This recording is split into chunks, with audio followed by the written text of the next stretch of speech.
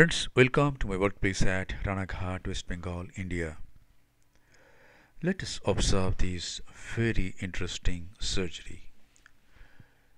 This is a cataract with a very soft nucleus. After the routine steps, capsulorhexis has been done. Now hydrodissection is done, and the equator on the left side comes out of the capsular bag. The lens tilts, and in this case, since the cataract is very soft, since I cannot hold the nucleus, I'm just going to eat it off from above downwards. It is just I start eating off the lens from above and gradually go down. The lens is tilted, so there is no chance of catching the posterior capsule. In a very short time, the nucleus gets emulsified and disappears. And now cortical cleanup is to be done. I inject a bit of visco, and now since I have made only one side port, I use this Simcoe cannula. This is a 23G Simcoe cannula for cortical cleanup. I go through the side port to remove the cortex from the right side. Everything is fine till now, and now the problem starts. I notice vitreous upthrust at this moment, and as I try hydropolish of the posterior capsule, the antechamber becomes almost flat. I inject some visco and try to implant intraocular lens, but the intraocular pressure is very high. The eyeball is rock hard, and the lens doesn't go in. So the antechamber is almost flat, and find that the eyeball is very hard. The air bubble doesn't stay in the anterior chamber. At this moment, I decide to abandon the surgery, postpone the surgery,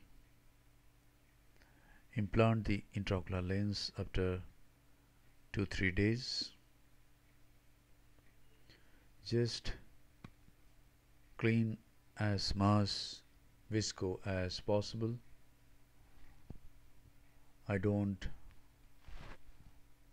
go in, just I remain near the main wound and use irrigation and aspiration. Whatever visco come, because if I go in, I am going to touch the corneal endothelium. Now after 3 days, I take up the case again. The main wound is opened by a Sinski hook, and now I inject visco. My plan is not to use any fluid, any VSS before implanting the intraocular lens. First I want to implant the intraocular lens, then I want to do something else. And now the anterior capsule and posterior capsule are in apposition by this time, so I want to separate the anterior capsular rim from the posterior capsule. This is a blunt chopper, and now I take a iris repositor and go all around, sweep all around to separate the anterior capsular rim from the posterior capsule.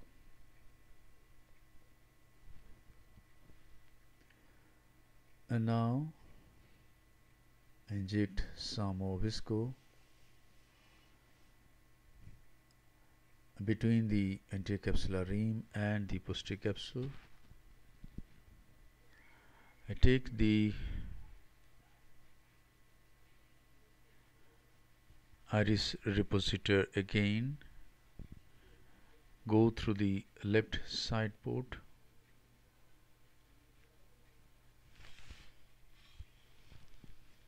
and sweep superiorly so that the anterior capsular rim is separate from the posterior capsule. I inject some more visco, and now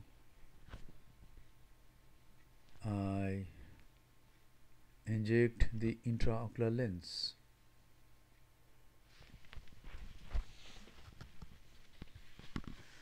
At this time the lens goes in easily. Both the haptics are placed in the capsular bag.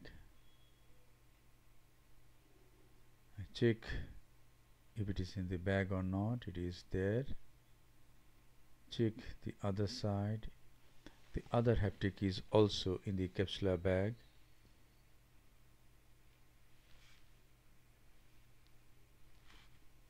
And now just remove the visco.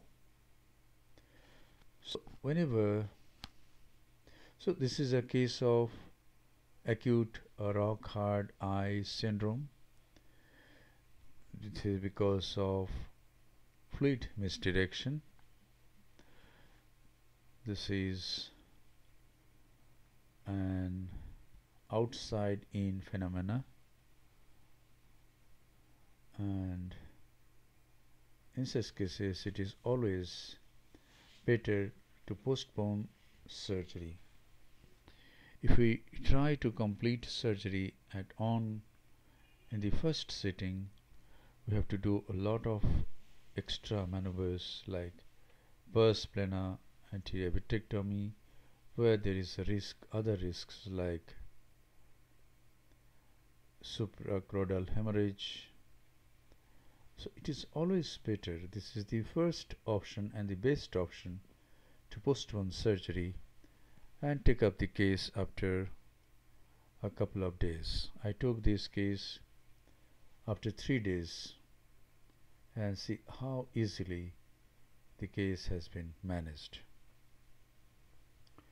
We just have to convince the patient that it is dangerous to complete surgery in the first attempt, and it will be much safer if we complete surgery at a later date, after a couple of days, or even after 1 week we can do this. It is possible to separate the anterior capsule and posterior capsule easily even after 1 week.